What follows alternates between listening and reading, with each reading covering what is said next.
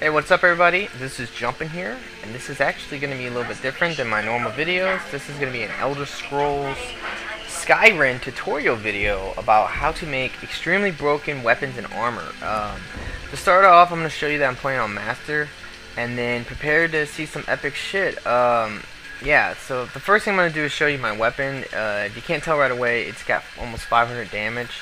This weapon's called the Long Hammer. Yeah, in my personal opinion, I think it's the best weapon in the game because of its passive effect, plus with the enchantments, everything on it. And yeah, there you go.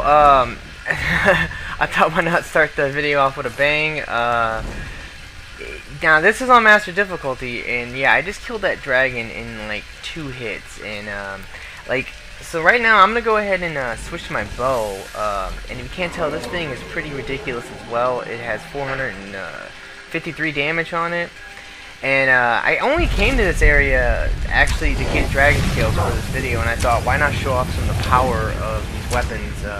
You know, like basically, like I said, this video is going to be a tutorial about how to make broken armor, which, like, you can make armor in this game that will allow you to not have to pay any magic costs for any magic that you want, you know, or just whatever it is, and obviously you can get your weapon damage up to, like, ridiculous amounts and just create, like, extremely broken weapons. Yeah, right here, that was pretty epic. Like, I actually killed him right there. I actually, like, did enough damage to kill him, and I kind of thought I did, and then, like, yeah. Yeah, that was definitely one of the most epic dragon battles I ever had in the game, and I was really happy I captured it because of that. So basically, yeah, right here, I'm just going to go ahead and claim my dragon scales, which are needed for, you know, making dragon's armor, which is, you know, dragon plate armor, which is definitely the best armor in the game. If you have all the perks into heavy armor, or a lot of perks into a heavy armor, you can get it up to about 1300 armor, and it's hands down the most defense you can have in the game. Alright, so I'm gonna start this video out. I'm gonna be doing the rest of this whole video in Ripton, and well, the reason why I'm doing it is just because Ripton's definitely my favorite town. I think it's the best town in the game. And yeah, so right here, the first thing you're gonna want to do to make broken armor is to go to a blacksmith.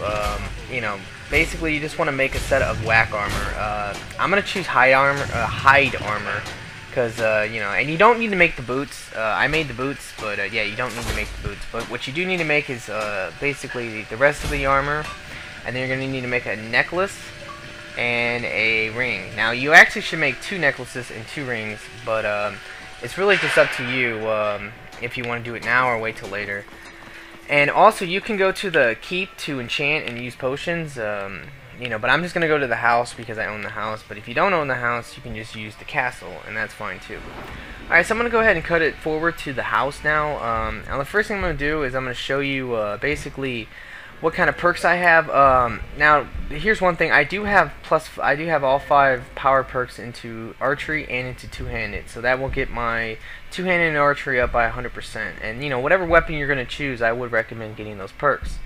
Now for smithing, you know, I chose to go down the right path. Really, you know, all you need to do is try to get the dragon's armor. And oh, by the way, an arcane blacksmith, it's really not worth it, because if you make your own armor, just wait to enchant it. You know, you could go down the left path and save you like a perk, but it's really up to you. If you want dangerous weapons, though, you're gonna need to go down the right path. Now for enchanting, you're gonna definitely want to get the, you know, +5 power to make it 100%. This perk is extremely useful too, because it gives you +25% to your armor effects. And then the final one is definitely probably the best perk in the entire game, which is extra effects. So basically, you can put 2 effects onto your weapons and armor. And I also have Fire Enchanter. That's really whatever. It's up to you if you want that or not. Just better for, you know, weapons. Now moving on to alchemy, it's gonna actually, yeah, I actually missed it right here, but then I figured that out and I go back. I always have a tough time finding alchemy. It's just one of those things. Now, one thing I wanted to mention though is, yeah, for alchemy though, you only need the 5 perks into alchemy to double the strength of the potion. That's it. One thing I wanted to mention is you're definitely going to want to have 100 smithing, 100 enchanting, and 100 alchemy to try to attempt to make the extremely broken armors and weapons. You know, and I can make a video in the future if you guys want to, you know, explain how to level them up easily. But right here, I'm just going to show you 3 of the ingredients. There's only 4 in the game that I know of that can fortify enchanting. I'm just going to show you 3. Now, this step right here, you might want to do it maybe 2 to 3 times to get it right, because you know you want to try to make it the strongest potion as possible. And the way we're going to do this, and I already have them made, so I'm just going to use the ones I have.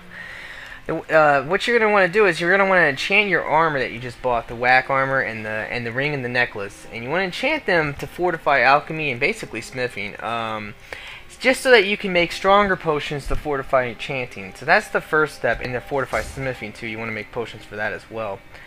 So on the armor, all you can really put on there that's good is going to be smithing. The second effect will not matter.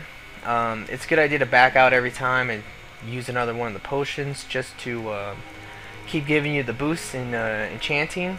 Now for the arm pieces though, you can actually put fortify alchemy, and I believe you can put yeah, and you could put fortify smithing on it. So it's definitely you know, awesome because you can do that. I think that's the only other set of armor, the only set of the armor that can do that, besides the ring and the necklace. So basically, next up's going to be the helmet, and the helmet can fortify alchemy. And I believe, yeah, it doesn't really matter what else you put on it. It really won't, yeah, like I said, it just doesn't matter because you're not going to use this for anything but for, you know, making weapons and armors and enchanting and stuff like that. Alright, now for the necklace. Now the necklace and the ring can be both, you can put both alchemy and smithing on it, and you definitely highly recommend this.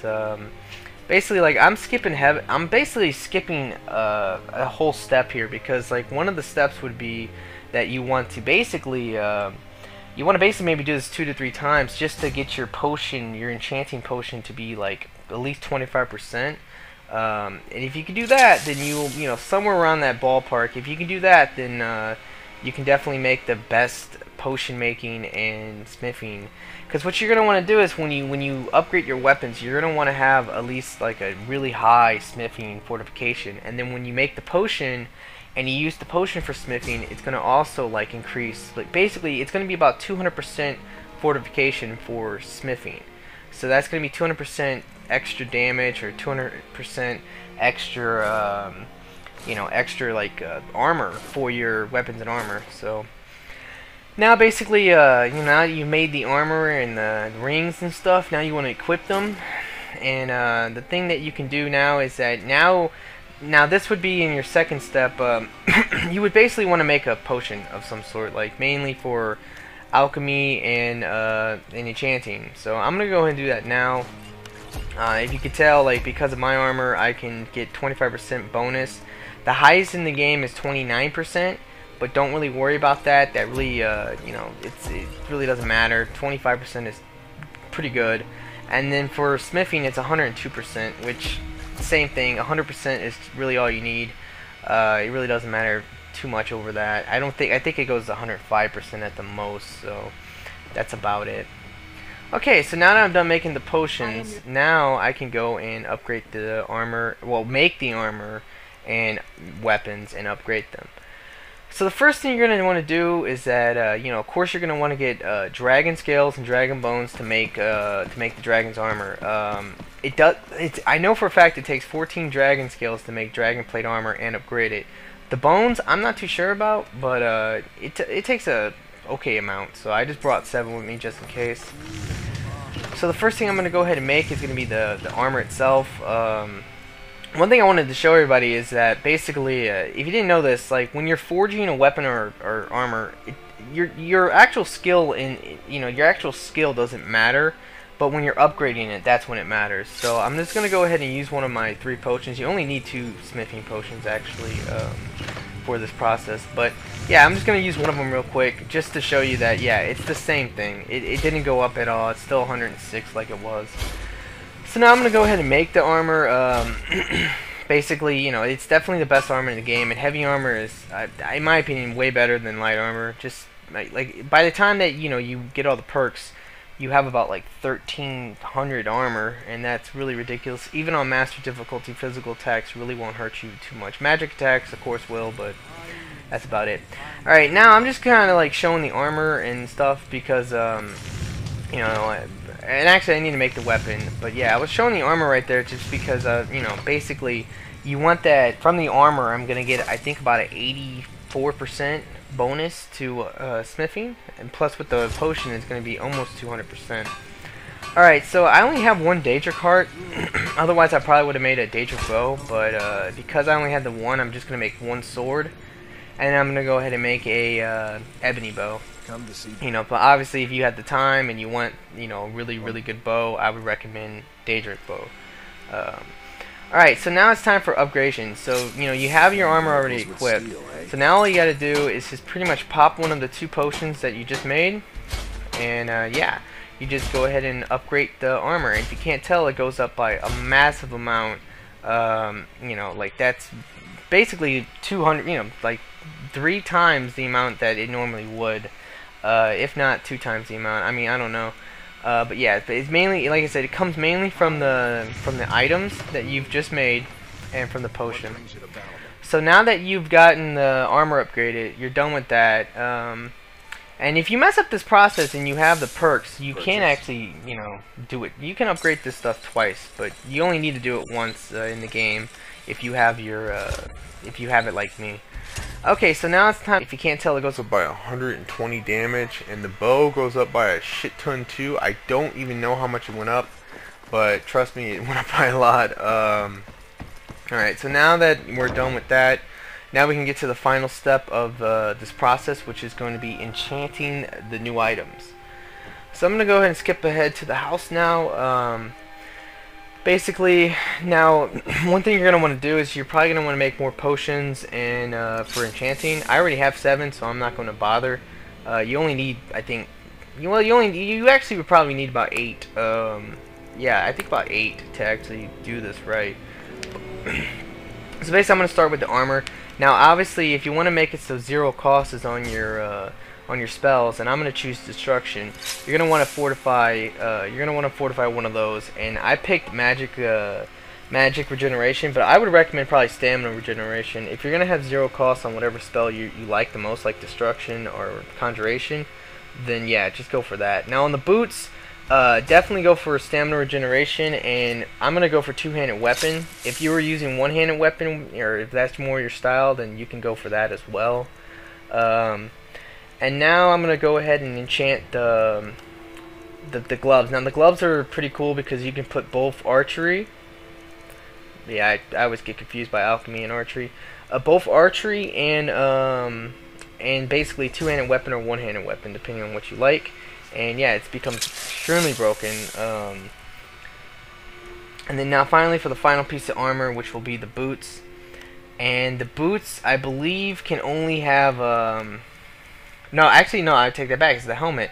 Now, the helmet can have Fortify Magic and Fortify Archery. So, whatever magic you choose, you know, just go for that. And Archery would be probably your second best. If you're not into the bow, though, you can put whatever else you want to put on there. Maybe Magic Regeneration, Stamina Regeneration, whatever you can do. Now, you should enchant a necklace and a ring. I already have some enchanted, so I'm not going to waste my time. I'll just show you what I did. Yeah, but now it's time for the weapons. Now for the bow, I'm going to put fire and ice on it. Ice is pretty good for a bow, but it really doesn't matter. Like, and then finally, I'm going to go ahead and enchant the sword, which I'm going to go ahead and put absorb stamina and fire damage. The absorb stamina for 2-handed weapons is extremely good because it's so broken. You can power hit them and get all your stamina back from the power hit, so it's something to keep in mind. And then I'm going to go ahead and name this weapon. I'm going to name it Subscribe. So, yeah, please subscribe to me if you like this video. And let me know if you want to see more walkthroughs or tutorials for this game. Maybe like a video about how to level up some of your alchemy and enchanting and all, you know, other skills that you might want to know how to level up fast. Because I know how to level everything up really quickly. Okay, so now it's time to equip the armor. And now I'm going to show you my necklaces and my rings.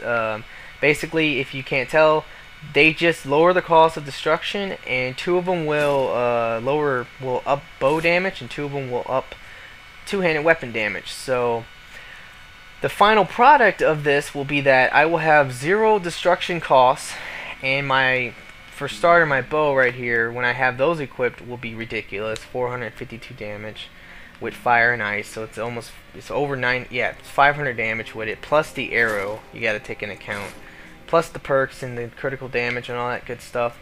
And then when I equip my other 2 items, I'm going to show you the sword, and the sword will have 535 damage, which is absolutely ridiculous. I might keep this sword for myself. I like the name too.